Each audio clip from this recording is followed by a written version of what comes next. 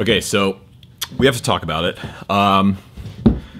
I majorly fucked up. So this is Studio Build Update, episode number 2. And this is not how I wanted to make this video at all. For those of you that are new, this might be your first time seeing something about the Studio Build. This will be my future recording studio. This project started in July of 2021. It is now November of 2022, and this is where we're at. Now, since the first episode of the Studio Build series, we've come a long, long way. The ceiling is framed, the rest of the framing here in the live room is done. We had our major structural issues solved, and it was all done by an incredible team of people, new friends of mine that came in and helped me when I desperately needed it. And I filmed the entire thing because a big part of the Studio Build process for me is documenting it and turning it into a Studio Build series. Now, when we started this project a little over a year ago, well, actually more than a year ago now, it's like a year and a half ago, we started off really strong. And my initial goal was to have this thing up and running by, well, certainly by this time, by fall of 2022. I didn't initially think that this would take over a year to even just get, I mean, realistically, we're maybe halfway done. I don't even know at this point. Point is, though, I didn't think it would take this long and be this difficult. But after our first build week, which you can see in episode 1 of this series, we hit some major snags that needed to get fixed and needed to be handled by professionals, i.e. structural engineers and a professional building crew and contractor that could come in and do some major surgery. Because this is my home and this is a home studio, this needed to be done correctly. So I began the hunt for contractors, someone that could do this type of work, mainly installing 2 massive LVLs in the control room and building a temporary support wall to install the steel beam. And I couldn't find anybody. I had 6 different contractors, 6 different builders, all say they wanted to do the project. They would come down, look at the space, and once they understood what we were actually trying to do here, i.e. not just build another cookie cutter, you know, home theater basement kind of room, they all either ignored my phone calls, ghosted me, told me no, or gave me an absolute fuck you price that was just astronomical. Because the reality is, we're trying to build a real studio down here. So there's things that we're building and taking into account and designing that a typical residential style contractor or builder just didn't really want to do. I mean, like for instance, these walls here, they're all offset on slight angles. And as soon as I started to describe that to these builders, their eyes would all glaze over and they realized that they weren't going to be able to turn and burn and make a ton of money on this project, so they all backed out. So we stalled for almost a year. And so all that led to me making a video. I did a Tuesday Q&A where I answered the question, how's the studio build going? And I basically said terribly. And I laid all of this stuff out. And there was a man who watched that video and sent me an email. That man's name is Shane Whitty, and Shane is from Crofton, Kentucky, and Shane is a builder, and he runs a company. He owns a company called Full Measure Construction, and he's a fan of the channel, and he saw that I needed help, and he reached out. And to make a long story short, Shane Whitty and his crew ended up being my saving grace. So Shane and his crew loaded up a trailer, they brought materials, they booked a hotel for a little over a week, and they drove 6 hours down from Crofton, Kentucky to come help me out. It was a huge build week. We got so much accomplished, and I felt this sense of relief and this sense that things were back on track and I would be able to start working down here, you know, in the near future. I could see the light at the end of the tunnel. Cut to a couple of weeks later, it's time to start editing the video. I want to get the second part of this build series out, and I start searching my hard drives. And the footage is nowhere. Can't find the footage. Almost all of it is gone, and it's my fault. I won't really bore you with the details, other than to say that I'm an incredibly disorganized person. I have been my entire life. I can't help it. And when it comes to doing this for a living, making content creation, file management is a huge thing, and I've been lucky until now. And the thing about Shane and Full Measure is those guys would have come down and helped me out and worked just as hard for just as long, whether there was a YouTube video, whether there was cameras involved or not. That's just who they are. Those are the types of people that they are. But it's not a total loss. There is some footage left over, and I have to thank Chris Marks, my production assistant, who you've seen on the channel before, because the only footage that exists is the footage that Chris handled and Chris backed up and Chris saved and kept organized. So I do have something to show you. It's a little bit, and we have Chris Marks to thank for this, not me. So I will be able to introduce you to Shane and his crew.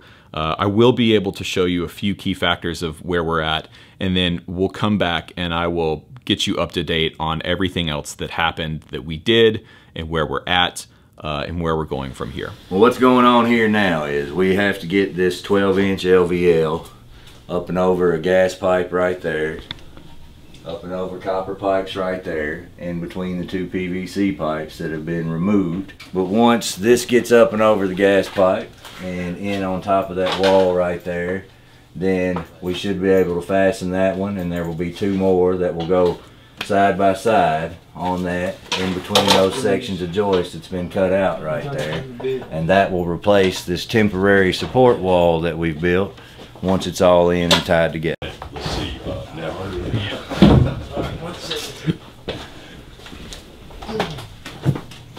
Oh man. Push. I don't mean to be a smart ass, Keon, but I'm pushing as hard as I can. How about?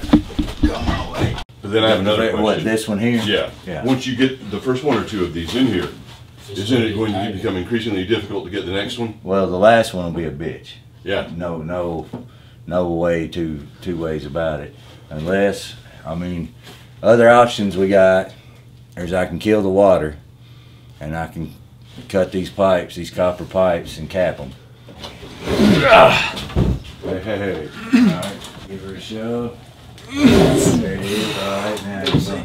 Now it looks like you're almost cooking with gas. Yes, sir. We're getting there. Put your purse down, Keon. Keon, I just want to say you're doing a great job, and we all That's believe in you. bullshit, ain't it, Keon? Push it. Push it. Put your damn purse down and push it. I think it's hitting on the top.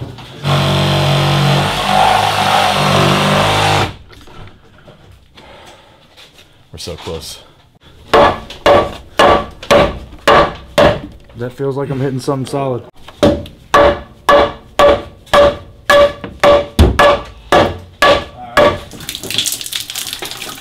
Oh, run right down my arm into my armpit.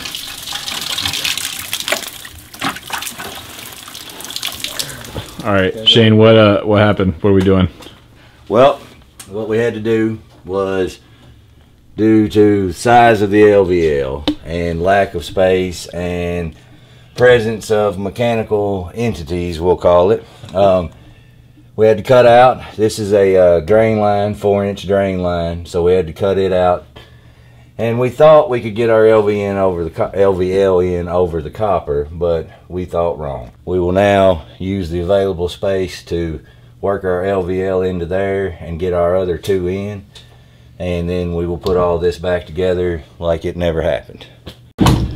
There's something hitting somewhere. Probably a nail or something. Let me go. I mean, we're flush the entire way until it gets to him.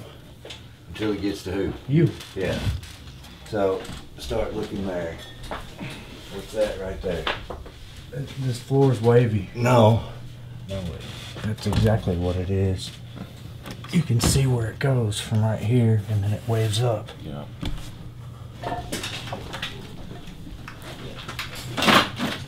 When you get on one side, you get on the other? That'd be great.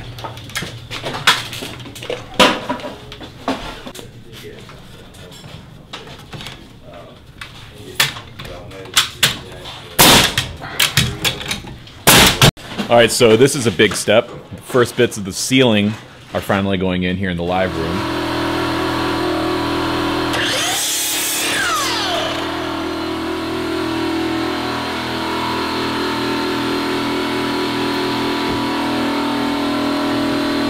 Fantastic job on y'all's part. So I love how that looks. Everything is straight, everything is equal, it is supported as it should be, and I know the amount of work that goes into this stuff. So to come up with those results, that's fantastic. All right, let's get that dude up in there. I'll go take care of the structural stuff, get it here so we can completely finish it today, get joist hangers on. We're going to teach Skyler how to do that, get him going on that. 3 of y'all are gonna carry on to the next one right there. But we're gonna get this joker in, we're gonna keep moving. All right, so today's a very, very big day. Shane and the Full Measure crew are finishing up the LVLs in the control room, and so those temporary walls are gonna come down today, which I'm incredibly excited about. And right now, at the same time that that's happening, we've got the steel beam crew coming in. They're in the middle of taking out the original wood beam and the poles, and that giant steel beam is about to come down through the back of the house and get hung, which I'm actually incredibly excited to see, because I don't know how they're going to do that thing, man. I was just out there looking at it on the truck, and it's big. It's really big. Hopefully, fingers crossed, by the end of today, for the first time, we will be able to see this space completely open, with no poles, no temporary walls in the control room, and I'll get to see the skeleton of my studio for the first time. All right, gentlemen, how's it going in here? It's going pretty well.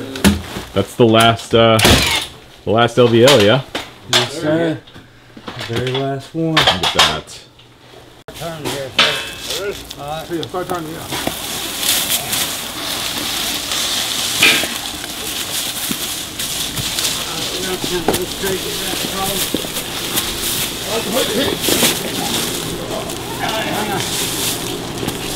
All right, easy.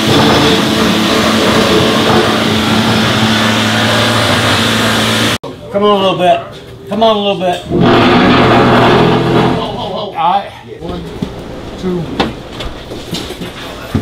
All right. Get it down. We're good to go, man. That'll work. Yeah. That'll work. Might make it. We pull it this way, and then you can slide your dolly, Yeah. and that'll help y'all get back into that Yeah. hole and to that hole. That's what we need. All right, fellas, let's do it. All right. Good. Come on now. That's good. Clean form.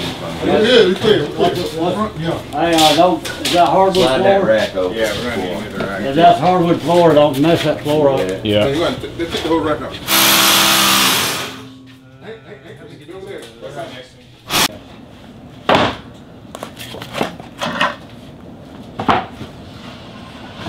We're gonna go bottom of the pipe right there. Yep, We're gonna taper it back up. yep. We're gonna make bottom of the LVL ceiling height here. Yep. Use it as a transition. Go back to the wall there.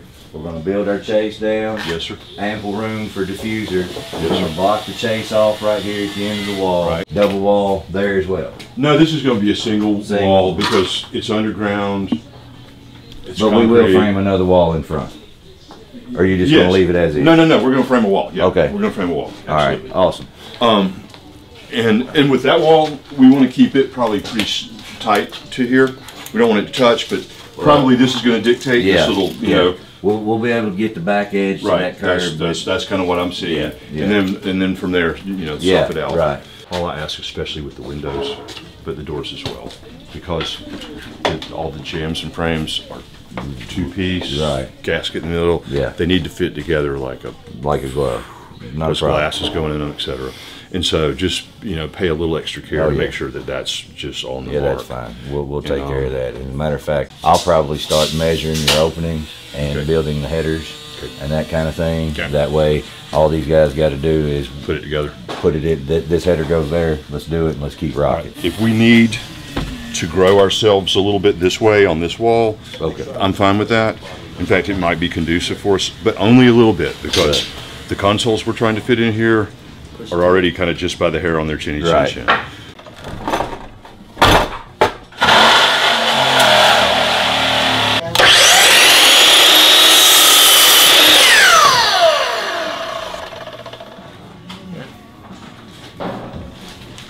Jimmy and I are doing the ceiling line currently in the tracking room, and we've devised a little bit of a plan. So, do you want to walk them through what we've done so far? Sure, and let's where we're headed? just start. Let's just do it like we're doing it. Okay. We have, as almost every basement studio space has, some ceiling line anomalies that we're having to deal with.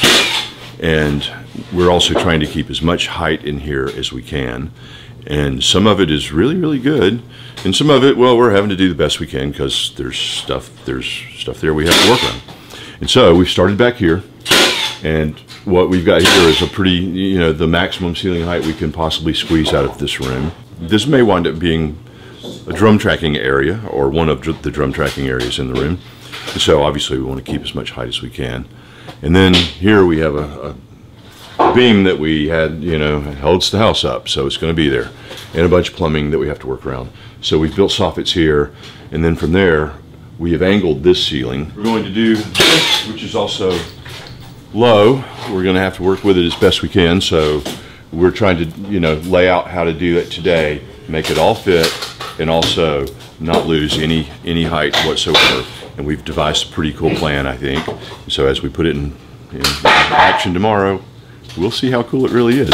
So it seems as though what we're gonna do is run this 10-foot span under all of this HVAC work by going flat against this beam and running that all the way across. And then once we get to the other side of the steel beam, we're going to basically create a band. We're going to send a 2x4 band all the way parallel with the steel beam that'll be attached to the floor joists accordingly, and then we will attach that side to here and then run a slight angle from here up to there. So we'll have another non-parallel wall. Is that generally it? That's about it. Okay, well now we gotta do it.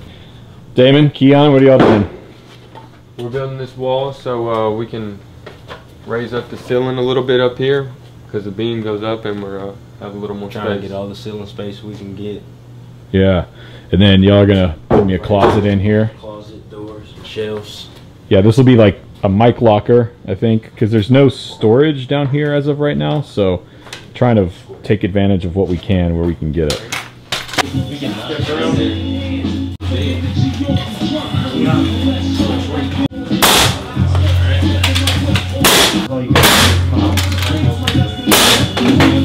Try not to shoot one of these into that beam. Yeah, that would Be a bad day. probably. Right there at the top, each.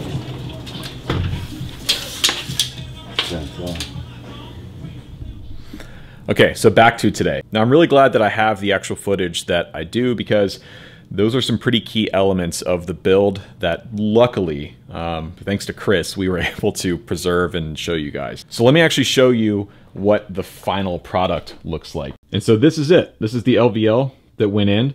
Now I have to admit, I watched them do this in real time and I'm really not even sure how they got it done. This project by itself took them 4 days of the 7 that they were here total.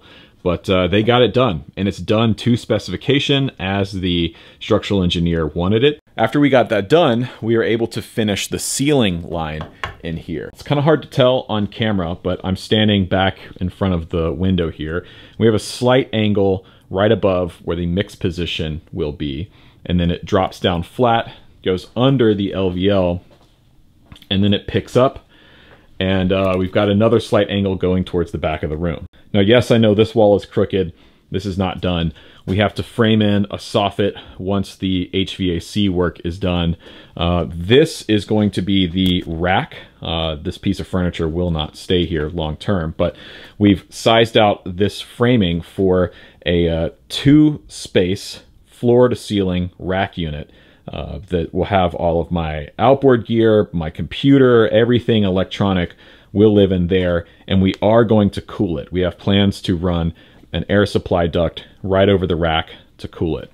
And then back here in the vocal booth, we got the rest of the framing done. So there's now double walls between the vocal booth, double door jambs. The vocal booth itself is completely framed and ready for electrical. And speaking of electrical, that is the next step. That's the next major thing that needs to happen down here, the next hurdle. My goal is by the end of the year, I want to have this place wired up for electricity. Now we've got a whole plan on that, and I'm going to make that section part of the next video in the build series. Once electrical is done, we'll have power, and then we'll have lighting down.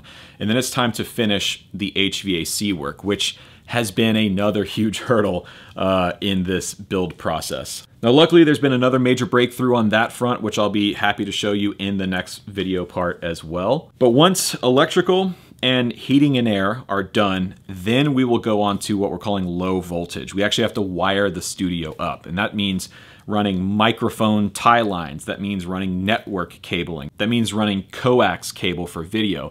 The goal for this studio is to be a multi-purpose music and video production space. I want to be able to have full band live streams down here. I want to be able to cut live performance music videos down here.